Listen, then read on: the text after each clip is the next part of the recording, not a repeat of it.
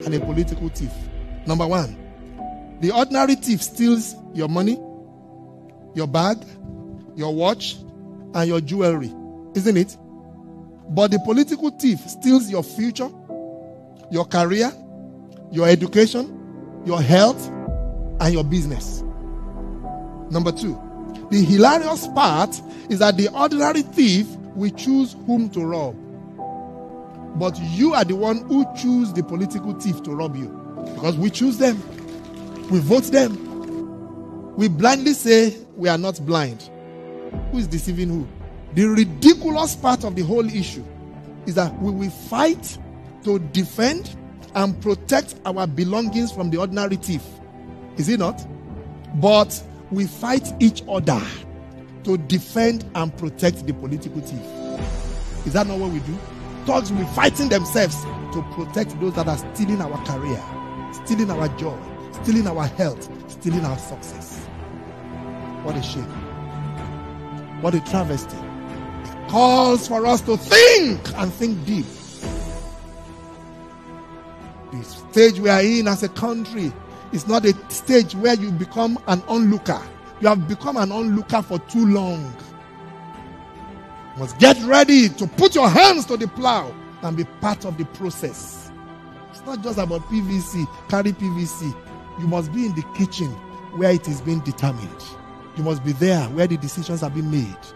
If we are there in our numbers, they cannot outnumber us. But you leave it aloof. Oh, no, it's too dirty. It's a dirty game. And then the dirty guy is getting to the game of play. And you are there not showing up.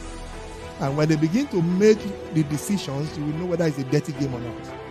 The result is always dirty on yours. Dirty on your health. Dirty on your business. Dirty on your success and your career. I hope that is stirring up something in you.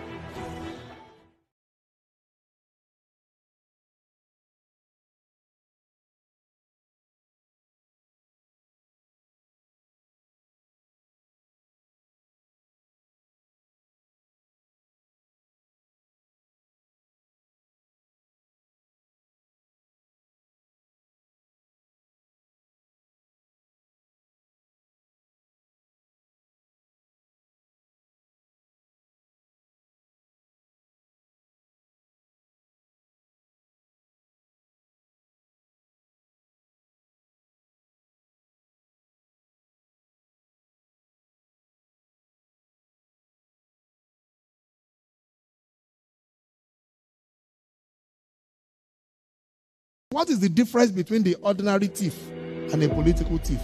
Number one, the ordinary thief steals your money, your bag, your watch, and your jewelry, isn't it? But the political thief steals your future, your career, your education, your health, and your business. Number two, the hilarious part is that the ordinary thief will choose whom to rob. But you are the one who choose the political thief to rob you. Because we choose them. We vote them. We blindly say we are not blind. Who is deceiving who? The ridiculous part of the whole issue is that we will fight to defend and protect our belongings from the ordinary thief. Is it not? But we fight each other to defend and protect the political thief. Is that not what we do? Thugs will be fighting themselves to protect those that are stealing our career, stealing our joy, stealing our health, stealing our success. What a shame. What a travesty. It calls for us to think and think deep. The stage we are in as a country is not a stage where you become an onlooker. You have become an onlooker for too long. You must get ready to put your hands to the plow and be part of the process. It's not just about PVC, carry PVC. You must be in the kitchen where it is being determined. You must be there where the decisions are being made. If we are there in our numbers, they cannot outnumber us. But you leave it aloof. Oh, no, it's too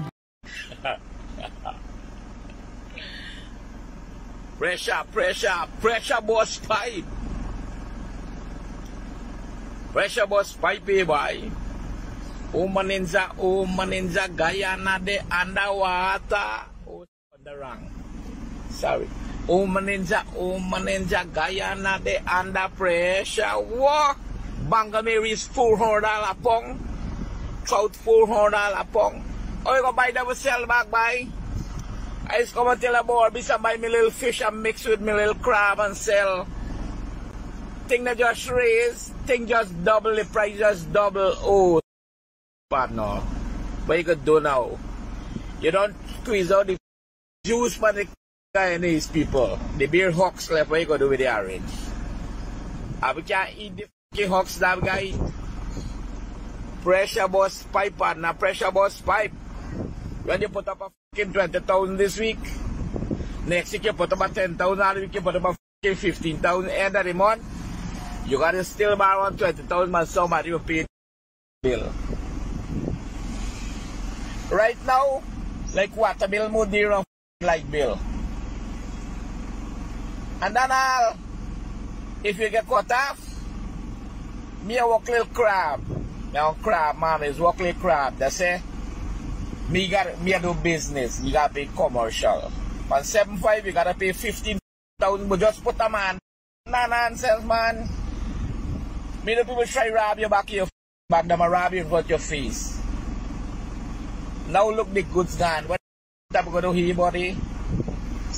Light bill, phone bill, NIS, tax, ration. Look, thing that raised $2 more.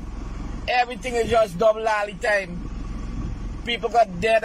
So, this is attorney Shellen Washington, owner and founder of the Washington Law Firm, located at 455 Utica Avenue in Brooklyn, New York.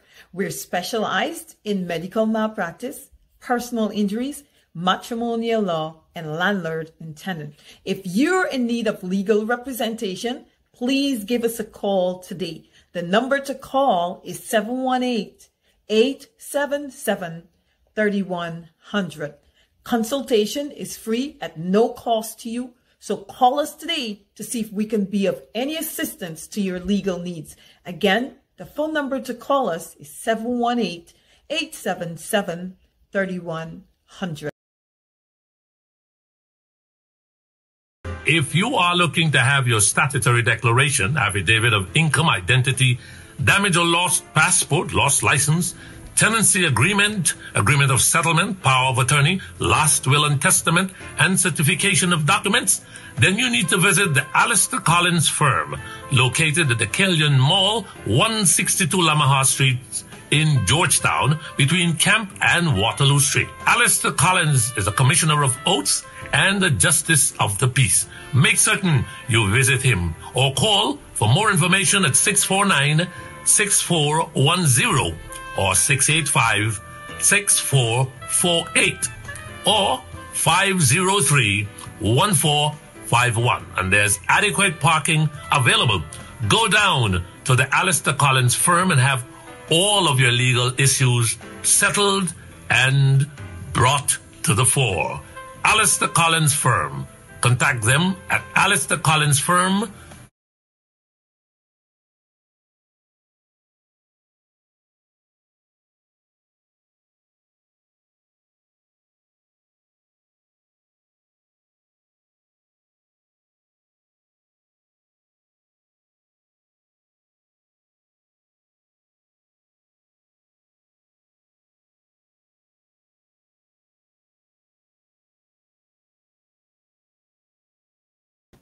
All right, hey, good evening. I just want to start off with this, and for a particular reason, and then we'll go straight into Guyana. You remember Carrie, right? Richardson, lots of talks, which is good in any competition. She didn't live up to expectations, but she was actually banned from the Olympics or suspended for a month, 30 days or something like that, all because they detected marijuana in her system. But look what's happening here now with this Caucasian girl, 15 years old, banned substance found, illegal substance, of course, and the treatment was quite different. She was allowed to participate albeit she wouldn't be getting any medals and whatever, but she was allowed to participate.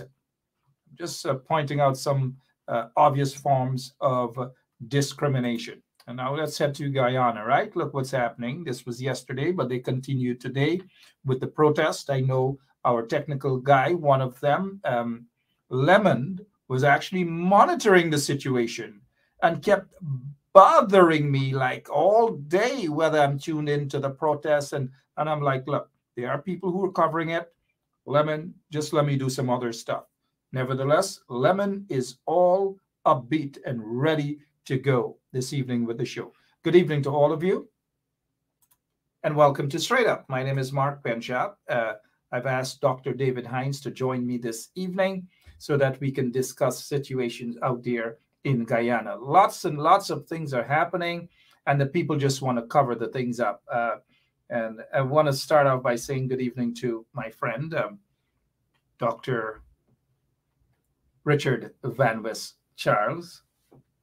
Good evening to Dr. Richard Van West Charles. I'm not sure if he's watching this program or he's still at the energy conference, or so-called Energy Expo. It should be dubbed Racism or Division Expo, because that's what it's about. There's nothing really there for the small man. The people in Buxton, the people in Linden, the people in Plaisance, in Bartica, in Lethem, in Madhya, sorry. I was almost going to say Maida, because how many of you know that there's a village under quarantine with that name? Maida. There's Maida and there's Madhya, right? There's Maida and there's Madhya. Maida is on the quarantine. The village right after Farm. There's Bushlat. Well, there's Kildonan, there's Bushlat, there's Farm, there's Maida. And after Maida, there's Kilmarnock. And after Kilmarnock, there's Philippi. After Philippi, there's Cromarty. After Cromarty, there's Wellington Park. After Wellington Park, there's Tarlagy. After Tarlagy, there's 35. Enough of that. Just giving you guys a little rundown on the quarantine so that you can get a little history there. Caroline Hinson is saying, I do. Somebody else is saying, I know Maida. And that person, Cyclin Earl, has actually spelled Maida correctly. All right, so let's begin with this show. What can we begin with? What exactly can we begin with? I've already said goodnight to my friend. I've said goodnight to him, Dr. Richard Van West Charles. Look at this. This is News Source Guyana. News Source Guyana, Gordon Mosley, News Source Guyana. And this is what News Source is saying. Guyanese businessman and owner and publisher of Kaicher News, Glenn Lal, who has been calling for renegotiation of the oil contract. Renegotiation of the oil contract. My good friend and brother in the struggle, who is not afraid to be there on the ground to protest and stand up for people's rights. He has been doing that maybe about 40, 50 years before I was born. But good evening, Dr. Hines. How are you, sir? Good evening, Brother Mark. I just thought I'd get your attention with that 40, 50 years before I was born. That's what I'm trying to tell you. Not so long. Not so long, but not 40. It is actually called an attention getter in any sort of. Now that I've got your attention, how have you been, sir?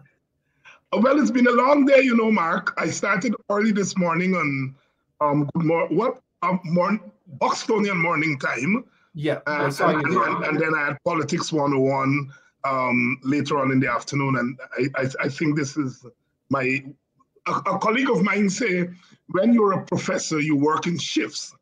And so he would say, when you come to work, that is first shift. And when you go home and you do public scholarship, that's second shift. And then you have to go and do your research, that is third shift. So I am into my third shift now.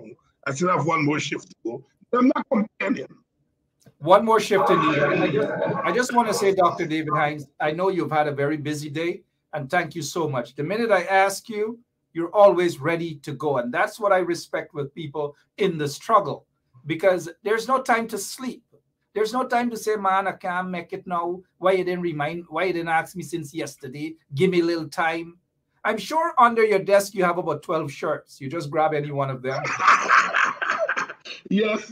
I have my wardrobe person. I've never been a fashion person, but I do have some people who run the fashion side of things. Things seem to be looking a little good for 2020. Nice shirt, by the way.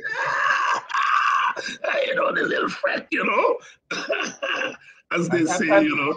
I'm gonna check out behind the scene what's going on with you, Dr. Hines. But you're looking sharp. Yeah. Well, it's tax season, you know. You get back a little something from it. That's why early. Thank you so much for your time. Thank you so much for what you do on Politics 101 and even on CAMS TV, for you to get up early, because you're like 3 hours or 4 hours behind Guyana time, right? Yeah, 3 hours. And you get up very early to ensure that you talk to the people. You had a powerful program this morning, Dr. Hines, on CAMS TV. Yes, I kind of gathered that from the responses that we've been getting. You know, I told a friend who told me, good sermon this morning. And I said, well, you know, he's a preacher. So I said, you know how this preaching thing goes. When the Spirit moves in you, you just go where the Spirit leads you. And that happens some days. Especially when there's a little bit of drumming too, right? Yes. Dr. Hines, let's get straight down to business. This protest that's happening out there, I know if you were in Guyana or we were in Guyana, we would have been out there by all means necessary protesting. Why do you suppose that such a small number of people actually took the time out to go out? It's very, very small. What is your take on this small amount of folks who are out there? Well, Mark, you know, we have to be frank with ourselves. And I know I struggle sometimes with some of our supporters who are not comfortable with self-criticism. You know, we are good at criticizing other people, criticizing the PPP, criticizing whoever else. But we're not so good at criticizing ourselves. And, you know, I'm an optimistic person. You know, Mark, that when you're in struggle, you have to be optimistic. But we also have to be frank with ourselves. We are in trouble. We are in trouble as a political opposition. We're in trouble as a Black people. We're in trouble as Guyanese. And so when you put all of that together, it's reflected in the small numbers. No, I don't think those numbers reflect the feelings of the people. Because if you move around Guyana and you talk to people are angry, they're disappointed. They want something to happen. But when you look at a protest, organized protest like that, you don't see that feeling reflect there. And as I said, we're in trouble. We're in trouble because, you see, as you know, Mark, protest doesn't happen in a vacuum. It doesn't. It takes leadership and it takes ideas. And often we neglect those two things at our peril. We have a crisis of leadership and we have a crisis of ideas in our community. And we have to admit that. Often you measure how effective you are, not only by what you think of yourself, but what those to whom your protest is directed think about you. The fact that the PPP spends so much time on Rick Ford Burke and yourself and Rick and Shara Duncan and others like myself and Kedaki and so on, must say something to you that they think that any potential trouble for them comes from our direction. Therefore, it is not just a commentary on us, but it's also a commentary on those who hold the levers of power. I suppose as a political scientist, I can say all organizations, all struggles have their downside. But Guyanese people don't want to hear that. Black people don't want to hear that. Poor people don't want to hear that. They look around them and they don't feel comfortable. You see, when you know that, Mark, when you get up, you know the days when things have gone really bad, you would wake up in the morning, you would call me. When I'm in the country, you would call Lincoln, you know, you would call Freddie, you would call some of the others, and you would say, where are we going today? And we would go there and we would do it ourselves because we felt we had to do it because the society, the support base had gone flat like they are now.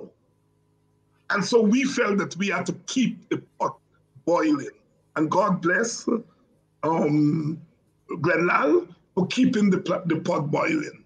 But we are in trouble. We are in trouble. And the quicker we sort that trouble out, the better. And our supporters have to help us. They have to give us space to be able to point out the source of the trouble and don't get vexed. Earlier on my program tonight, Akumo Ogunse was seeking to point out some sources of our trouble, and people get vexed with him. And they don't realize how that thing humbug our struggle. You know, we have a new leader of the major party, and he's not getting any headway. And you know, we can blame this individual and that individual and so on and so forth. But it's a larger problem. It's a problem of political culture that says, I am going to stop this newly elected leader in his tracks, not realizing that there are thousands of black faces, that if that political leader you are stopping in his track is announced as a parliamentarian tomorrow, it puts a smile on 1,000, 2,000, 200,000 faces. A smile can make a difference because we are so beaten down in Guyana, black people, that we can't have a smile. And if tomorrow Aubrey Norton were to be nominated and put in parliament, it will put a smile on 200,000 faces. And from those smiling faces, you can get another 500, another 1,000 people to join Glenlal. That's how struggle operates. But some people feel that we have to stop Aubrey in his tracks. And that is okay. That's your party's business. That's your business. But you have to think about when you do that, what it does to your supporters. It wipes the smile from their faces. And therefore, the pool from which you recruit people to go out on a protest from that shrinks. Human beings react to stimulus or stimuli. We are not robots. Something has to pull us or push us. And I'm afraid that the political leaders that our people have invested in are not giving them the stimulus they need to go. You know, well said, Dr. David Hines. If you're now joining us, Dr. Hines is my guest this evening. We're talking about the situation there in Guyana. I agree with a lot that you have said, but you also know that supporters of the PNC seem to have a short fuse. And I say this not to be disrespectful to them. We saw what happened with Desmond Hoyt. We saw how quickly they condemned it and ready to take Desmond Hoyt to the slaughterhouse. We saw what happened with Robert Corbyn as leader of the party, was almost quickly taken to the slaughterhouse. We saw what happened with former president and leader of the PNC, David Granger. You think there is a bigger problem than what we probably are seeing on the surface right now? Is there a bigger problem that we tend to not be patient with the leaders, especially leaders of the PNC, and so forth, and we don't give them any breathing space? Yes, Mark, we have that problem. But you have to understand the problem. And I think that you have to be at a certain place to really understand that problem. It's a contradiction of sorts in our community. On the one hand, we revere our leaders, whether it is Burnham or Hoyt or Granger or Norton. I'll tell you, and I'm sure you will agree with me. I mean, I'm old enough to remember Burnham. But I am telling you, Mark, when I saw Black people react to David Granger, I never saw that with Burnham. You see, Burnham had to share the stage with Guyana, who was revered as a cultural icon, respected. He was almost, a godly figure. Burnham had to share the stage with him. Burnham had to share the stage with a young, radical, bright Walter Rodney. Burnham had to share the stage with other leaders. David Granger didn't have to share the stage with no other Black leader. Every one of us pulled back. And he was out there like a rock star. I have never, in all my time of Black leaders, saw the Black people respond to a Black leader like David Granger. But I think Brother David did not have the capacity to absorb the energies which were driving him. He was not the charismatic leader who got into the spirit of the people. He just wasn't made of that.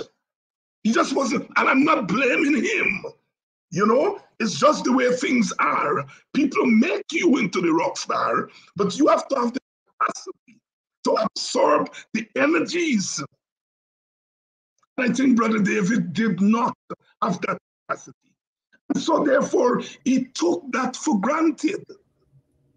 And it quickly went away. One former government minister challenged me to write a book on the rise and fall of Granger. And he said because he can't understand how people could revere a leader like that and then turn against him. Well, why that former government minister can't write about that? why he wants you to write about that when he was in the thick of things in the corridors of power? Give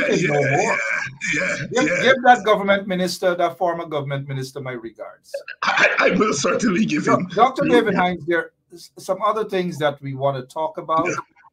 Let me ask you this here. I suspect that at some point in time, Mr. Aubrey Norton will become the opposition leader.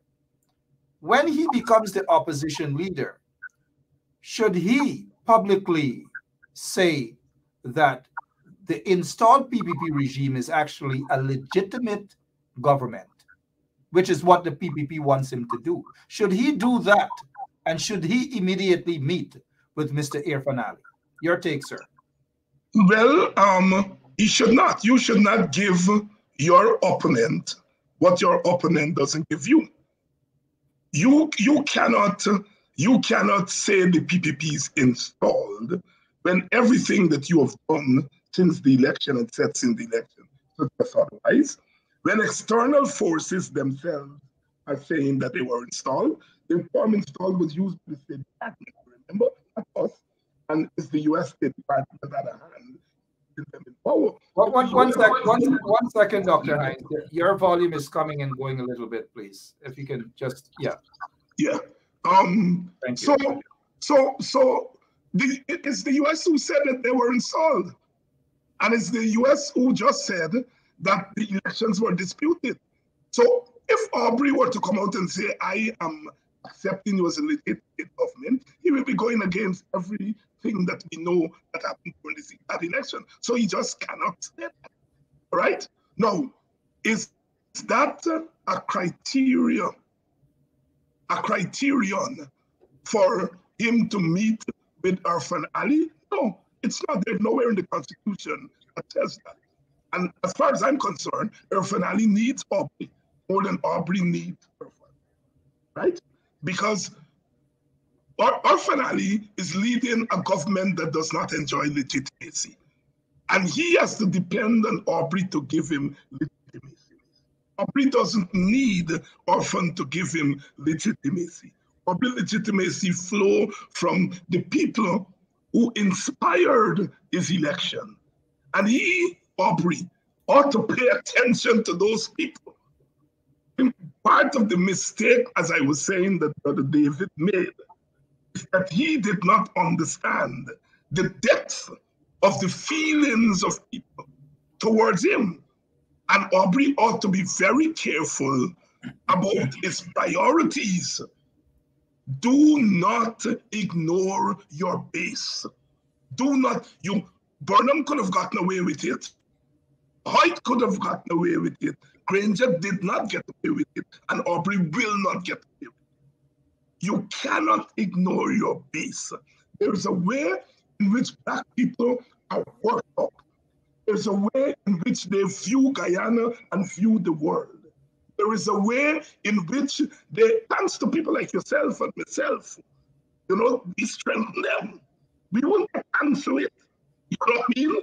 But we have helped to strengthen our people, to give them focus, right?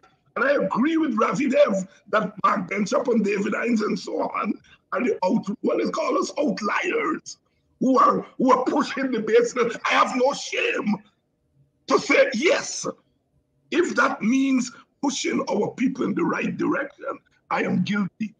And so Aubrey, I think, has to be extremely careful that as he navigates the other forces, oil people, as he navigates the middle classes, as he navigates the external forces, because he's now leader, they all are going to try to influence his direction.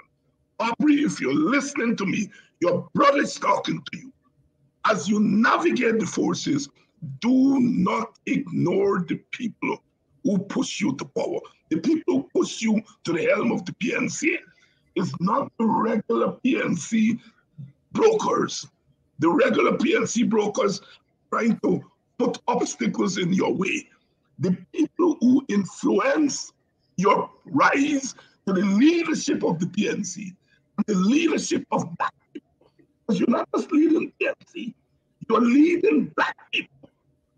That is a mistake your predecessor made.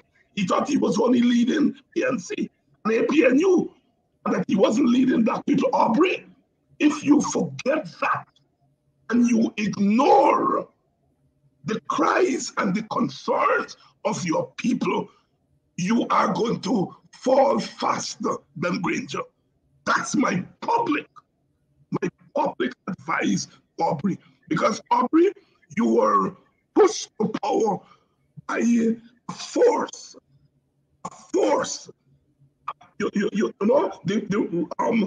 Burning Spear will say a molecular force. It's a political force that pushed you up. And if they move from under you, you fall on your behind. Take my advice, my brother.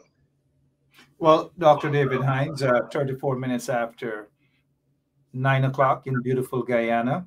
But I have my take as well in terms of your constructive criticism towards former President David Arthur Granger.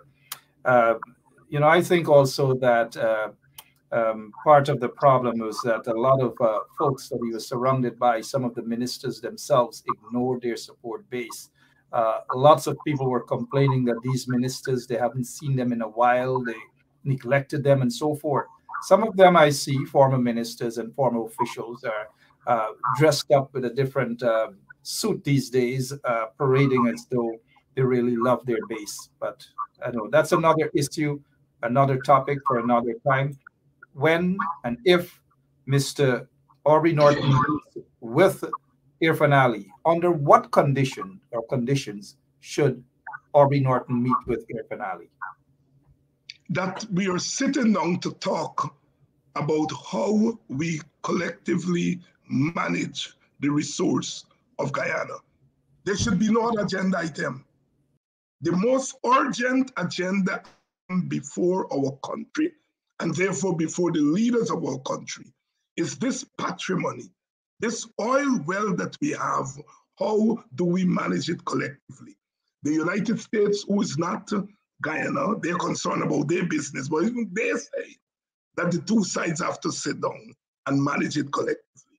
And so my advice to Aubrey, your condition must be, we are sitting down there to talk about how do we manage the oil resources. Look, we have to make a differentiation here, Mark, between office and power. You can fight an election in a majoritarian system and you win office.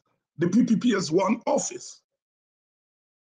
The coalition was cheated out of office, but they have almost 50% of the vote. They're not in office, but because they represent half of the population, it means that they have to have power.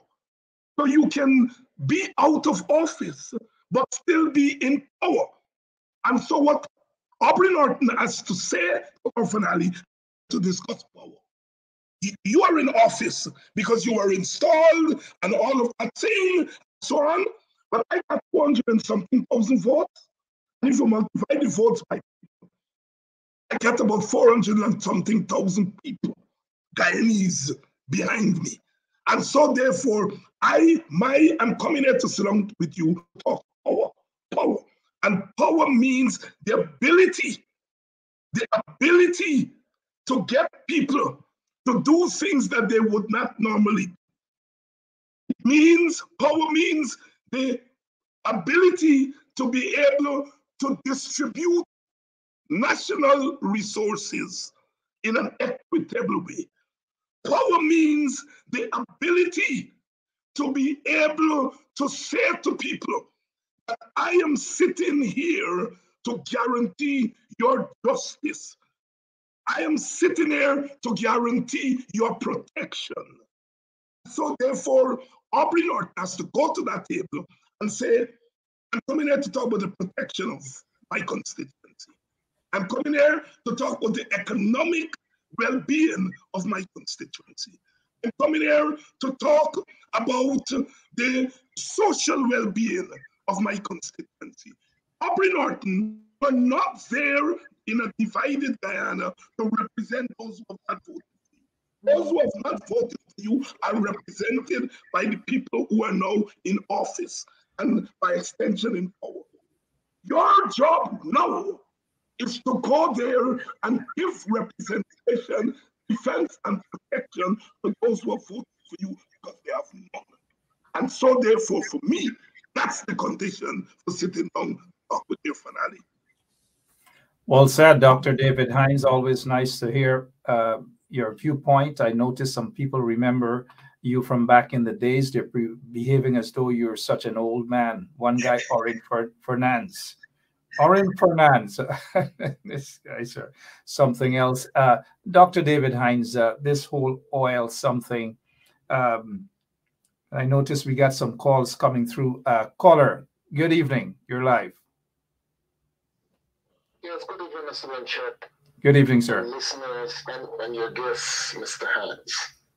I've been listening to your program, Mr. Hines' program, and many others, including Cheryl Duncan, for a long period of time. And it tends to hear the same thing over and over and over. The people not coming out. The people not coming out. Boots on the ground. We're not backing that. As a veteran fighter like Dr. David Hines, he's been around from the days of Dr. Walter Rodney and many others. I know a house never built from the roof. It always built from its foundation. The grounding of brothers and sisters. And if the parliamentarians and many others were interacting with the people as they should, getting the people out to be the least of the problem. Because we all know the rules. 1 bring 5, 5 bring 5, and that 5 bring 5, and everybody has to have something to rally around. There's no leaders. Everybody's just talking. And I think, if this continues, you're going to see a development where there's going to be a third force in the country. The people started the PPP, and they have nobody to represent them or defend them against the PPP. That's all I want to say, Mr. Benshaw. Thank you. Thank you, sir. Dr. David Hines, take a bite of that, please. You know that the caller is very perceptive, very perceptive. You know, I said earlier today, might have been on 101 or early this morning. Look, all of us need to be called, all of us. The political leaders, the civic leaders, the opinion shapers like yourself, all of us need to be called to a table and sit down and work out a strategy. Look, there is a spirit of closing ranks that I detect among our people. A lot of people are saying, David, you know, forget about this PNC, on them, and just do your thing. And, you know, yeah, one feels good. But I think we are at a particular juncture, Mr. Mark, at a particular juncture that we can't risk breaking the solidarity among African Guyanese and by extension among opposition supporters. We cannot break ranks.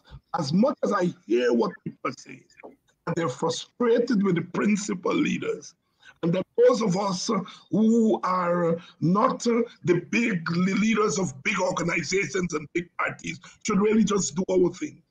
I am hesitant to take that road, because what it would mean is that we would become a fractured base. When you are fractured, you're easily picked out. You see? And so therefore, even as I recognize what the call is saying, people like myself have to exercise a lot of patience, right? And try to hold this thing together. I'm waiting for a call for us to all sit down and say, we're up against it. How are we going to deal with it? Exactly. What Stick up role will you play? What role will you play? Yeah, divide the work. Yes. Thank you so much, Dr. Hines. If you can stick a pin, we have another caller on the line. Caller, good evening. You're live on Straight Up. Good evening, Mark and Dr. Hines. Good evening.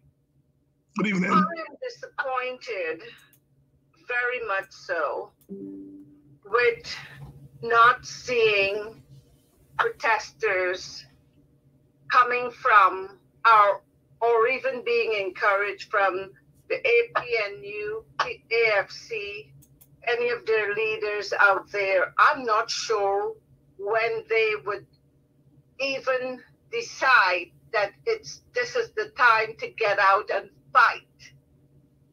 I don't even know what more that we could ever say to the people of Guyana and to what is going to come down the pipe if they don't get out and fight. The people outside of Guyana are frustrated because we do as much as we can to help, but there is only so much we can do. These people in Guyana, our brothers and sisters, I saw today with Glenn Lau, and they're doing the best, and they're the poor Guyanese that's getting out there to do the best they can, while the bourgeois, the ones who are well off, they get on the phone and they get on the podcast and they talk about complaining about what the PPP are doing, and then I ask them, what are you doing? And it's about time it's boots on the ground. This is ridiculous. And that's all I have to say. Thank you, ma'am. Appreciate it. Dr. David Hines, over to you again. Mark, you know, listen to that call and you hear the pain, you hear anger, you hear everything in that call. Listen, let me be frank. I want us to be frank. We are not just up against the PPP. We're up against Exxon. We're up against big oil companies. We're up against the might of the United States. And our political leaders are being, they're being spoken to. You know, Exxon is not just talking to the PPP. They're talking to leaders on our side.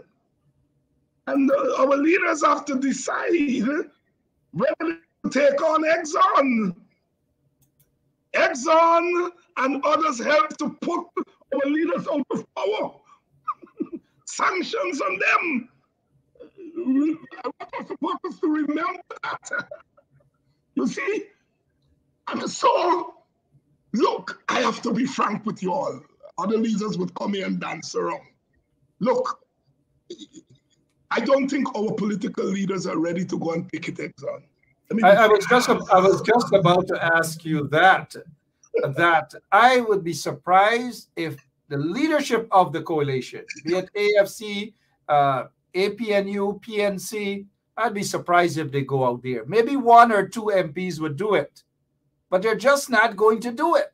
And it's time that they just come out and say it, or their supporters know that they're not going to go out there and protest. They may find excuses upon excuses, but they're not going to go out there to protest against Exxon. They're just not going to do it. Mark, is the bitter truth.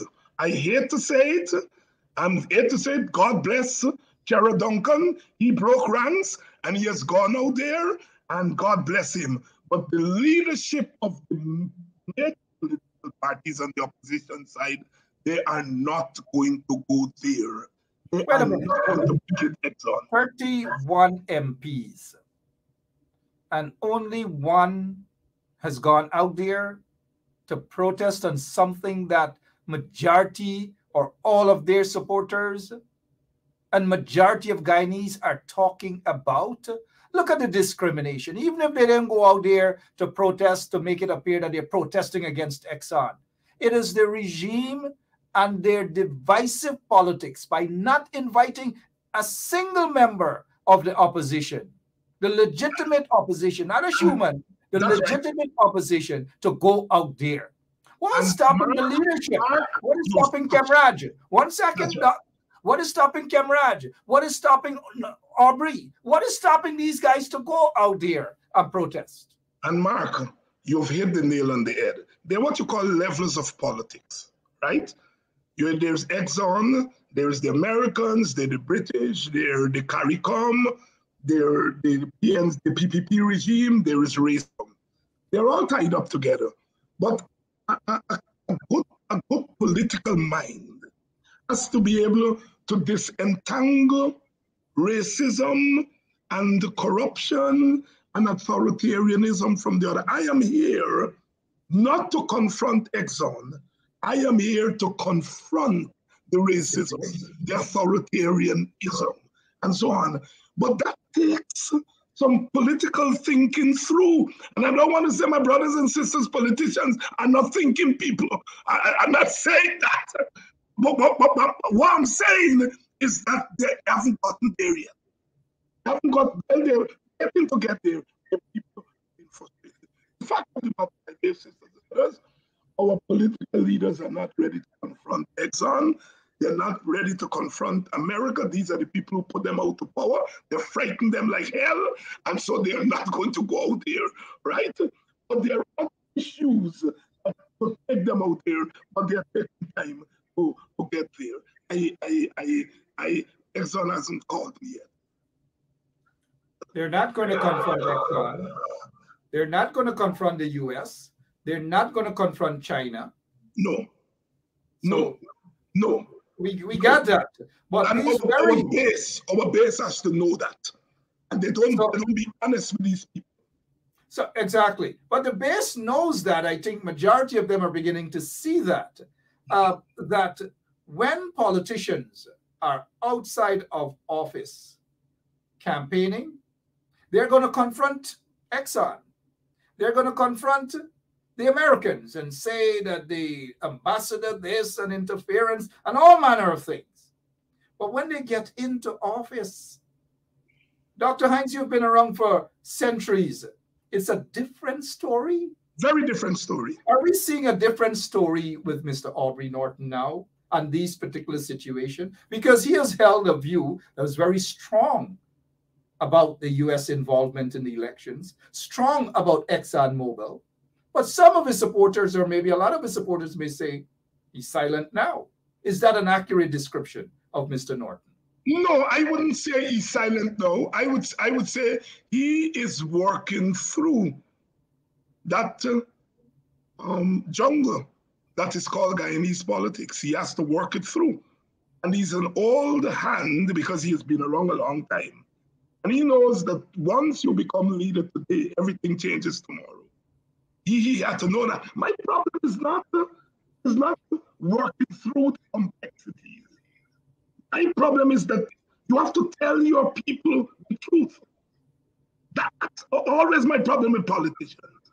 I understand that Aubrey can't operate now like when he was campaigning. When he was campaigning, he was speaking to some black people who are angry, who are disappointed, who are alienated.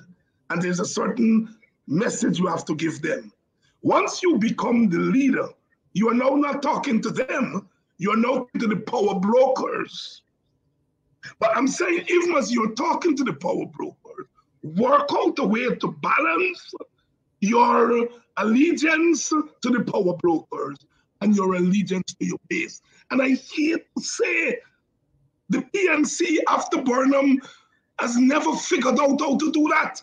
Burnham knew how to do that, how to balance dealing with international forces and the power brokers in the society and dealing with the base. I think the modern PNC leaders have not worked out how to balance the two. The challenge for Aubrey is how to balance the two, because the power brokers are going to be on your tail because you could become president tomorrow.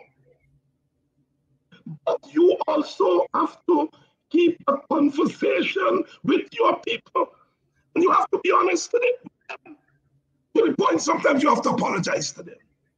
We recommended to the APNU before the 2020 election, look, go to them black communities and apologize to black people. Black people are not difficult people. Your mother tell you bye, you behave bad. Say sorry. Say you're sorry. And if you say you're sorry, you might get 2 lashes. If you don't say you're sorry, they beat you till thy kingdom come. Black people, Arab people, if you say sorry, they didn't take me advice because they felt that they didn't have to say sorry to those people. They will vote for you anyhow. And I think that's a poor understanding of our people's psyche. And so I'm saying Aubrey has to balance dealing with the stakeholders and the power brokers as leader and his allegiance to those people who formed the brigade that pushed him to the leadership.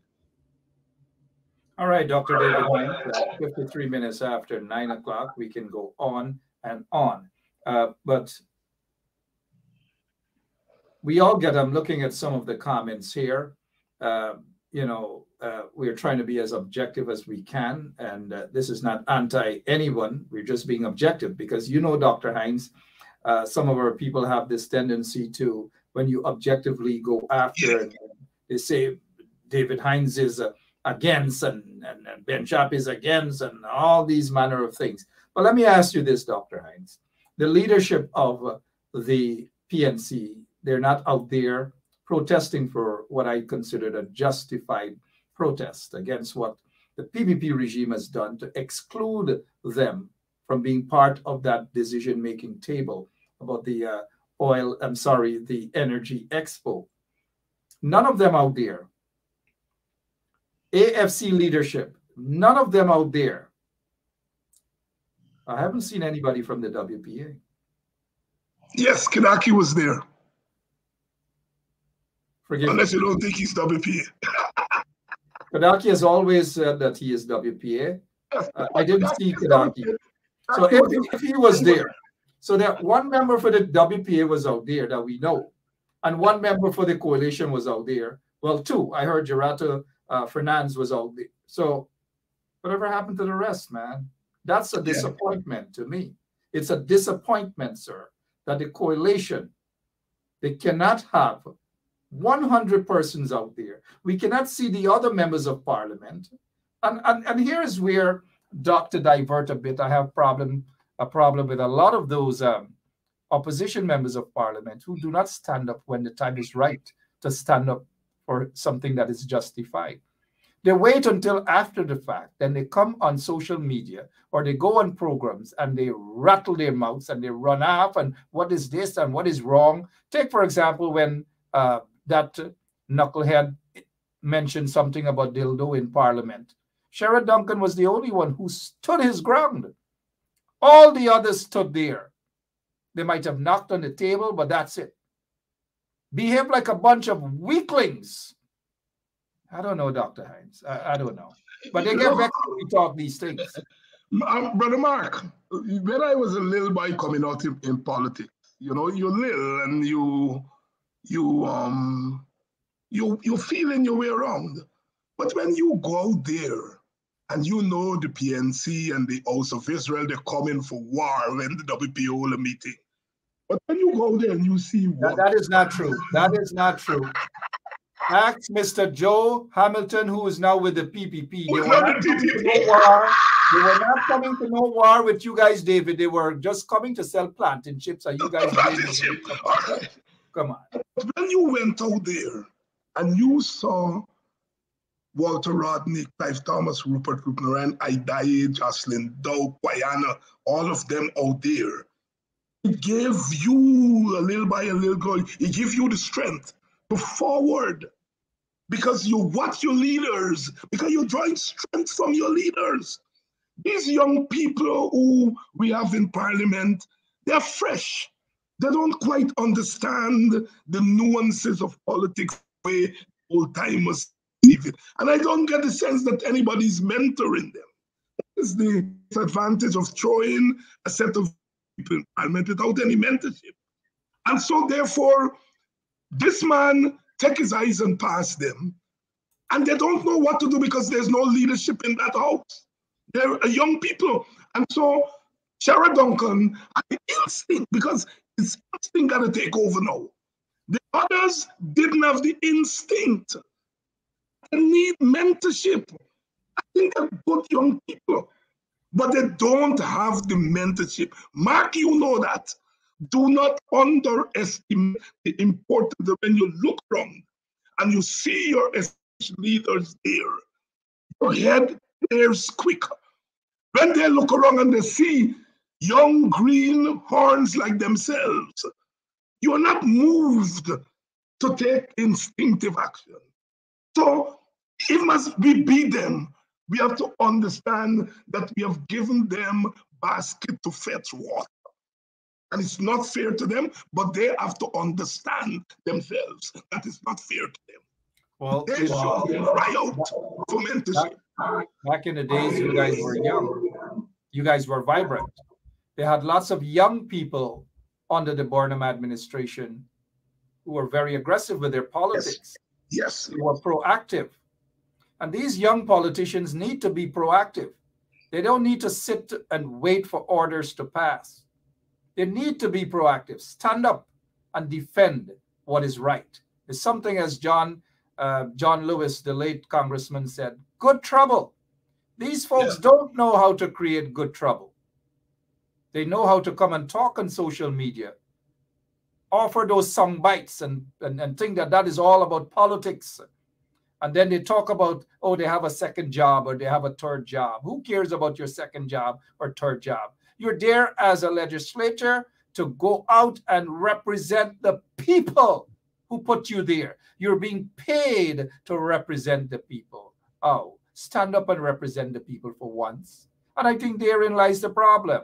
Majority of them don't know that they've been elected. They think that they're doing someone a favor by going into the communities, talking about what is happening there. You have mentioned earlier, Dr. Hines, about part of the problem of the David Granger's administration. The problem was bigger. It was bigger than just a David Granger. Because a lot of them got into office, they became complacent, they forgot their constituency. They didn't give a damn about their people until maybe it was too late. Way too late. Yeah. 50,000 jobs. Go ahead. You were about to say something. Mark, you made that point, the comment that they made that they have a job, and I'm giving you an anecdote. Those from Boxer remember George, who was a political activist like myself. He's retired now. But was a school teacher. And we used to be amazed. George would wake up in Patani school clothes, he'd cherry day clean out, and then he got to work at 10 o'clock. And we read the WBS said, George, why you don't get knocked off yet? Because this wasn't there. And George would look at us as if we are crazy. Because as far as he's concerned, his political work is more important than the work. I say that to say that's a poor excuse. If you are committed to something, you will find a way to do your second and third job and also do your first job. But it is clear if those who have made that excuse, then a parliamentarian is not their first job. And so one asks the question, how do you then justify being a parliamentarian if you are saying that's a service to the people is not your first job? I'm amazed. I don't know. I think I see some people are just stuck on this blame game with Granger. We've long gone past David Granger. We've long gone past David Granger. You just don't blame David Granger. In law, there's something that's called contributory negligence. And in politics, there's something called political culture that goes beyond the leader. I mean, they got people now who are behaving just like Granger while they're criticizing Granger. You know what I mean? It's beyond Granger. You're right. It's a political culture that we have to deal with. We have to deal with the political culture. Political leadership is not an entitlement. Political leadership is not a gift. Political leadership is something that you earn, and you earn it by working. You do not call yourself a political leader. People have to call you. Precisely. And they have to have good reasons for doing that as well.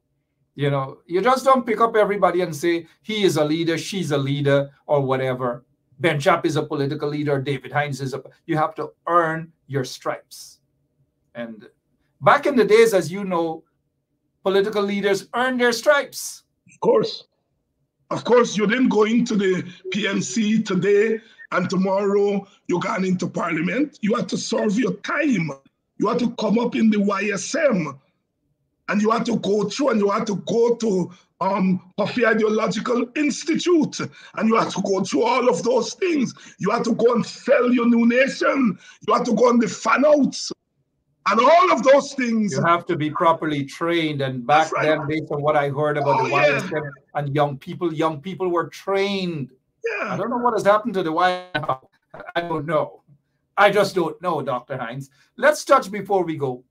Irfan Ali promised 50,000 jobs, free education at the university level, all these manner of things, broken promises. Are you seeing any jobs? 50,000 jobs? No, and I'd be glad if there are jobs. By God knows that our people, our poor people need jobs. They need paying jobs. And if the government, whether I like that government or not, once the government provided jobs, I have no problem with that. I am not afraid of the PPP giving real jobs with being well paid for our people. I don't have no problem with that. God bless me with a little tax and I can explain that. I'm not afraid that the PPP going to take credit for it. When they give you the jobs, I will find a way for we to take credit for it. So I want the jobs. But the people never intended to create the jobs in the first place. But you know, you are correct. And maybe the jobs that Irfan Ali is talking about. Let's take a quick break whilst we address this. Fernandez. He's saying time for a third force with real fighters. 1 second, Doc. Let's show them the kind of jobs that Irfan Ali is talking about that started under the PPPC regime that never cared about Guyana for 20-something years. Maybe this is the job.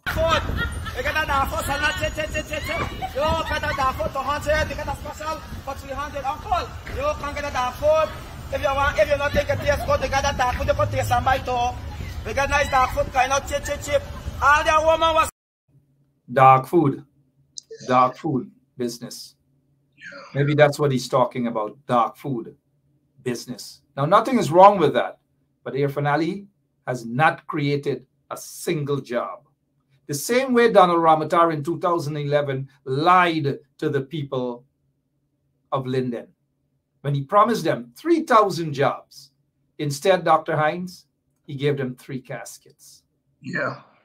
Before we go, this person is saying, time for a third force with real fighters. Is that even relevant right now for any form of discussion?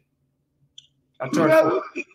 I understand why people are calling for a third force, but if there is a third force, it has to be a force within the larger opposition camp. I am not for breaking ranks at this time. So even if people think that there is a need for a third force, I have no problem with that, but not a third force that will be in conflict with the rest of the opposition. But people can say, Dr. Hines, that the WPA broke ranks by leaving the coalition. That's a sign of breaking ranks. Yeah, we leave the coalition, but we didn't leave the opposition struggle. 2 different things. The coalition is not the struggle, as you quite rightly pointed out. Right? We are in the struggle. I am here in the flesh, struggling as part of the opposition. Mm-hmm. So WPA didn't break ranks. We got out of the shenanigans, thank God. Because we might have been in parliament now saying that we got 3 jobs and 4 jobs, right? So we out of that. But we are part of the struggle for freedom. I got you. So at this point in time, because I've been seeing quite a few people talking about a third force, reminiscent of what happened just prior to 2006 elections with the talk of a third force, and emerged a third force, AFC. But that third force had to come back in and join the larger force. You see? So look, I am not in agreement with a third force that goes outside of the fold, fight against the fold, and then come back in late. If we are going to have our disagreements, let us have our disagreements within the force. So there can be a first force, a second force, and a third force, all within the larger opposition force. All right, it's something that I don't want to entertain, but I am seeing a lot of people are talking about a third force. It might be a little bit too early for that. But look, a young lady said, Mr. Hines, respectfully, WPA is dead like a doornail. Then David Hines is dead like a doornail. What am I doing here? That is the kind of political education we have to give our people. Because when you do that, you are disrespecting people like myself. I am not dead. I am here in the flesh, fighting the fight. I don't say WPA, but I am representing WPA. And WPA represents a tendency in our community. But you so quick like to say, what is dead, what is alive? That's a problem. But we can't talk about what is alive. We talk about what is dead. Like our friend, we have a friend who writes every day. This is dead, that is dead, that is dead, this is dead. My sister, you are more intelligent than that. Please stop. Please stop it. Right? Lift all of us up. I got you. But I know some things don't die. Take a look at this. Take a look at this bridge. This is a bridge at Alnis Village. For 23 plus years, the PPP never took care of this bridge. This is a bridge that we walked on. J.R. Crawford, all of us, we jumped in the trench. We were practicing to swim to go to the Olympics for hours. The bridge is still there. It isn't dead. It isn't dead. It is still there. The strong WPA that was there, that confronted Burnham, it's not dead. There's still a few of them sprinkling around. No, that WPA is dead. Oh, well, maybe that's what she's talking about. I must move on. Mm-hmm. The WPA, unlike the PNC or the PPP of Dragon is dead. The PNC of Burnham is dead. That doesn't mean the PNC is dead. Right? Time moves on. You know, Rodney did his thing. God bless him. Fordham did his thing. Barnum did his thing. Yeah, he did his thing. The world is left to us to carry on. Degard did his thing. You know what I mean? All this change. Things don't die. Things go through changes. Sometimes you don't recognize them when they change. The PPP may not recognize the PPP today. You know, Must have changed. It's a lot of people who don't they don't know the sacrifices people have made so that we are where we are today. They just don't. They take a lot for granted and they insult people and so forth. I remember those days, Dr. David Hines, when people were afraid. People were afraid to speak out when just a few of us were out there. I recall just after the elections also when big, strong dictatorial guy that headed the U.S. State Department, Mike Pompeo, was threatening people left, right, and center. Right here on this show, Straight Up. Yes, I couldn't get a lot of those people in the coalition to come and talk. You remember? Almost none of them wanted to talk. And when I call you, you're like, Mark, get some other guests. I'm like, they don't want to talk. They're afraid to speak. But yet today, some of those same people and their supporters want to insult people. Your closing remarks, Dr. Hines, please. Mark, look, you know, I mean, we did not shape the history over the last 18 months. It was shaped by forces external to us, but we have to live with it and we have to change it. Not going to change it by doing things the old way over and over again. We've got to change our attitude. We've got to change our attitudes. We've got to begin to come up with new ways and new ideas to push ourselves from day to day. We're not up against a party, you know. If it were just the PPP we were up against, life would be easy. We're up against a tremendous force in the world. Thanks to that thing, oil, Guyana is now a different place. And it challenges our imagination. It challenges our patience. It challenges our ability to absorb blows. And it challenges our ability to keep fighting. We've got to keep fighting. I heard that thing and I always laugh. I always laugh when I saw that thing, pressure bust pipe. I think that's so aptly described where we are. Yeah? Pressure does bust pipe in terms of making people lose faith. But pressure also bust pipe when people push back against oppressors. Eventually we will prevail, but we have to learn to fight. We have to learn to fight. There are no quick fixes in this Guyana situation. Perhaps we have led you all to believe that some or the other we will remove the PPP tomorrow. It is not going to happen. What we are fighting is not to remove a party. What we are fighting is to remove a devilish force that has descended on Guyana. And when we remove the devil, we make more space for heaven. That is our task. We cannot do it with small talk. I keep saying to our Guyanese people here, stop your small talk.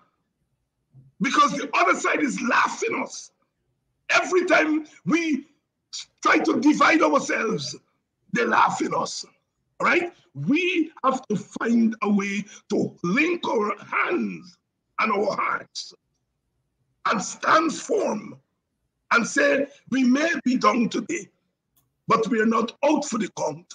We are going to face tomorrow with all the strength that we have brought with us from the Middle Passage onwards.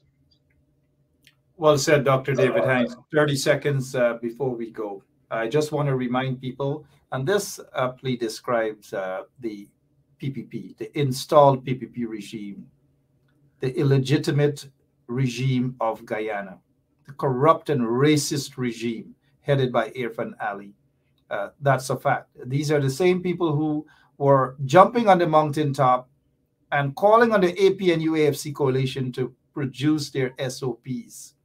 Almost 2 years now, the SOPs are in the hands of the PPP regime.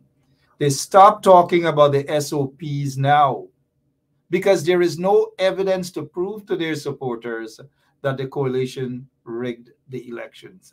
The PPP is the one, they are the ones who are stopping the elections petitions from being heard.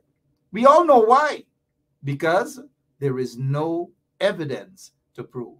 And like you've said in the beginning, and you've argued on your program, Politics 101 and on CAMS TV, that US aid, and it's out there, US aid has actually described the PPP regime as an installed regime.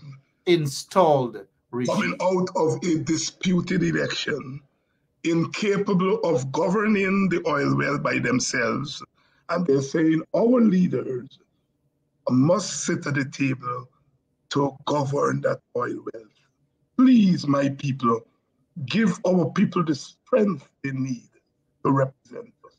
Don't weaken us, strengthen us. Strengthen us. Well said. Don't weaken, strengthen. And this is a message to Jack Deere, Irfan Ali, and all of those people they invited to prop up their racist and corrupt regime. This is what's going to happen. Pressure, boss pipe. Pressure, boss pipe. Dr. Hines, you can't stop the folk.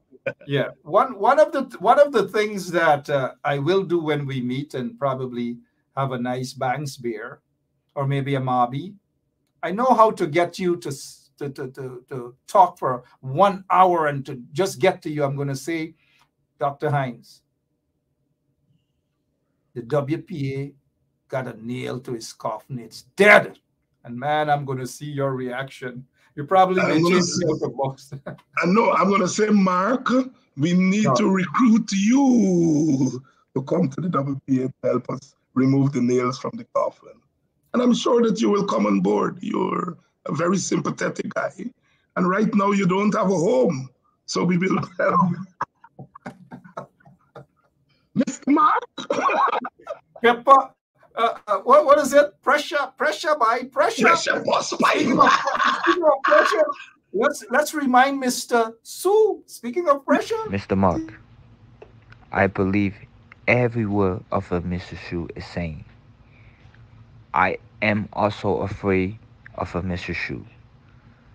Mr. Shu, if you are listening, I don't want anybody to harm you. This is a serious thing. Corruption is big. And we Chinese have to stop that. Been bullied by Jack Deere and other government officials to pay bribe. It's big all over Guyana. A Chinese to pay by bribe. Mr. Shu, I hope you to stay strong. Do not. We respect and salute you for your bravery, for coming up and speak against corruption in Guyana. Thank you, Mr. Shu. We appreciate you, Mr. Mark. 马克，我相信每一句苏先生说的话。我现在很担心苏先生。苏先生，如果你在听我说话，我不想任何人威胁你。圭亚那政府腐败很严重，这个是很严重的事情。我们中国人必须停止被那些政府用武力行贿。苏先生，我希望你能继续你的发表，也希望你在新的一年万事如意。Maybe the Chinese company that did not get the agreement that they wanted here maybe they're the ones who told you, or it could be just a fictitious thing. Okay, well, let's talk about specific individuals. What is your relationship with Mr. Sudiro? So my relationship. Pressure boss pipe. Pressure bus pipe, indeed.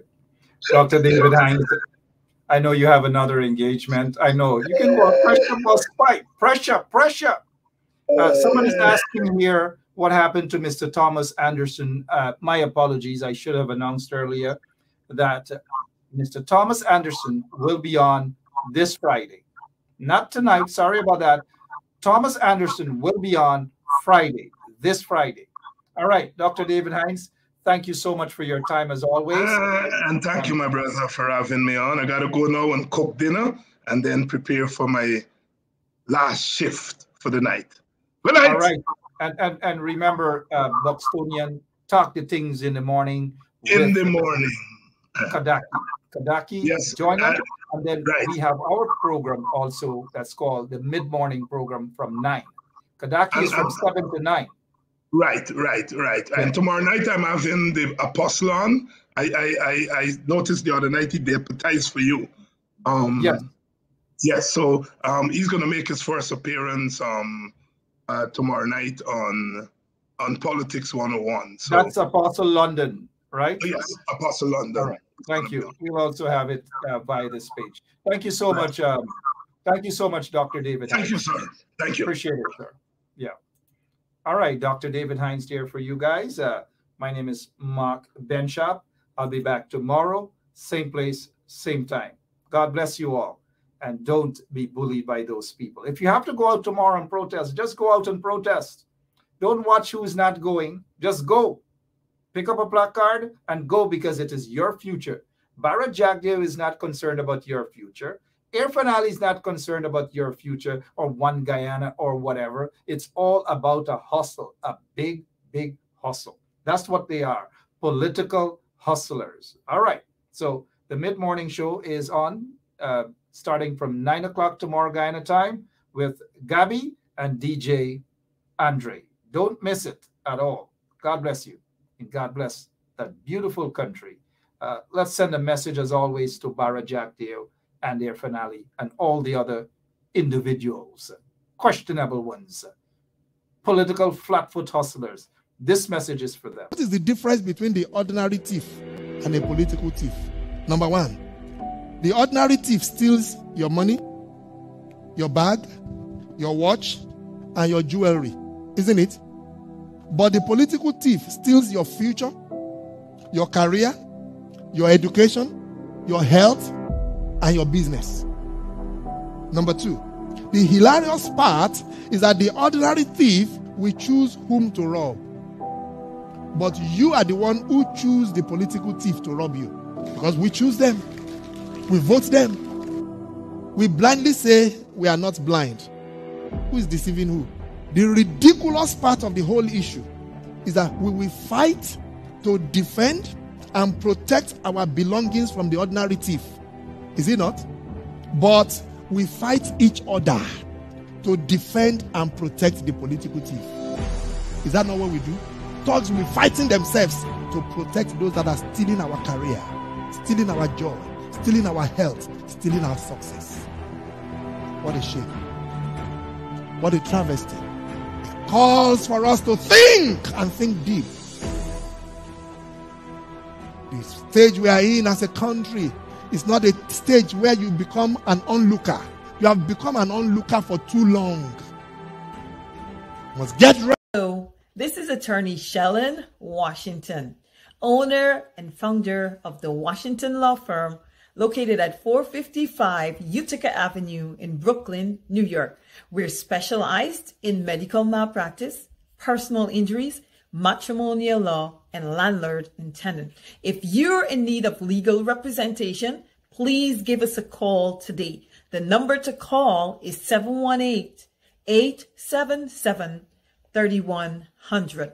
Consultation is free at no cost to you. So call us today to see if we can be of any assistance to your legal needs. Again, The phone number to call us is 718-877-3100.